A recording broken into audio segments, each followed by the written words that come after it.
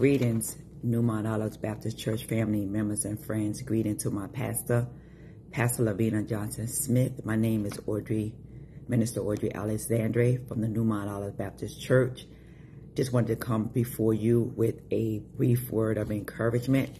May the words of my mouth and the meditation of my heart be acceptable in your sight, O Lord, my strength and my redeemer. I wanted to come to you from Proverbs 12:25. Heaviness in the heart of a man maketh stoop, but a good word maketh glad. My encouragement word this week will be a good word. There are many situations that arise in our lives, some expected, but some mostly unexpected. Lots of times there are situations that will linger upon us, that will weigh us down, cause us to have doubt, cause us to have fears.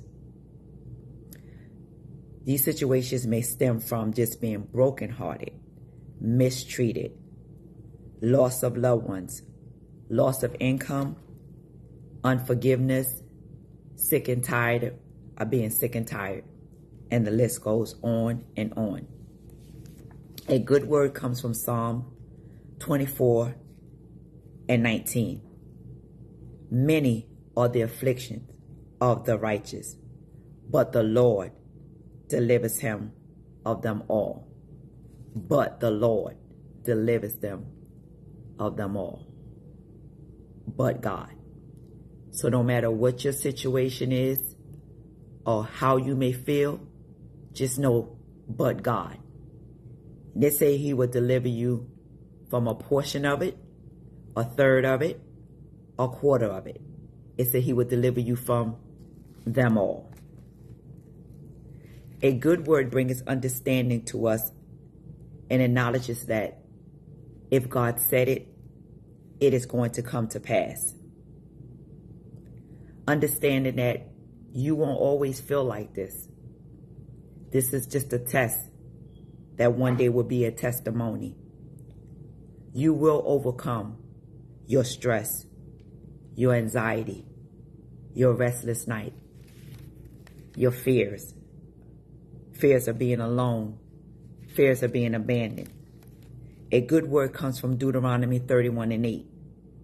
And the Lord, he it is that goeth before thee. He will be with thee. He will not fail thee, neither forsake thee. Fear not, or be dismayed. See, your situation is not a situation that took God by surprise. He already equipped you and built you for the test that you are currently in.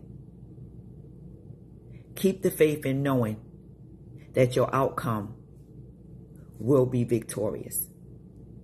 A good word reminds us from Hebrews 11:1. Now faith is the substance of things hoped for and the evidence of things not seen. Now faith. That now faith is the faith that's going to get you through the situation that you're currently in. That now faith is going to keep you while you're going through the process of the situation that you're in. That now faith is going to remind you that God is going to deliver you from your situation. That now faith will allow you to praise him while you're in the situation. That now faith will allow you to trust him while you're in the situation. That now faith will allow you to get up when you fall down. That now faith will allow you to keep smiling, pushing forward for the higher mark, which is in Christ Jesus. You might ask, well, how do I handle it? How do I keep going? How do I trust? How do I know that it's going to work out for my good? I'm here to tell you that if God said it, he is going to do it. The good book reminds us from Genesis to Revelation of all the things that God has done. Just knowing that if he did it before, he can do it again. He has healed. He has delivered. He has set free. He has rescued. He's worked miracles. Trust in the Lord. Jeremiah 29:11, a good word reminds us. They said, I know the thoughts that I think towards you. Thoughts of peace and not of evil, to give you an expected end. The expected end is that you will be victorious. The expected end is this too shall come to pass. The expected end is you will win. I'm encouraging you to remember God loves you and he cares for you. A good word comes from Isaiah 43:18. Remember ye not the former things, neither consider the things of old. Verse 19 tells us, behold, I will do a new thing now, and it shall spring forth. Shall you not know it? You will know it, because all good things come from the Lord. He is working it out. He sees your struggles. He sees your pain. Don't worry about what anyone has to say about the situation that you're in. Yes, you're currently under construction, and you will not look like what you have been through.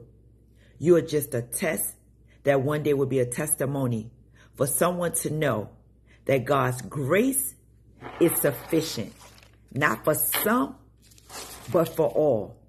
So let not your heart be troubled and weighed down, stressed out, and feeling anxious. You are a work in progress, and the finishes will be like no other. You will come through the fire and not get burnt. You will not even smell like smoke. You will come out as pure gold. A good word comes from 1 Peter 5:7. It says, cast all your cares upon him, for he careth for you. Saints, give it all to God. Not a portion of it, not a third of it, not an ounce of it. Give all your cares unto him. Why? It says, because he cares about you, even when others don't. Know that God cares.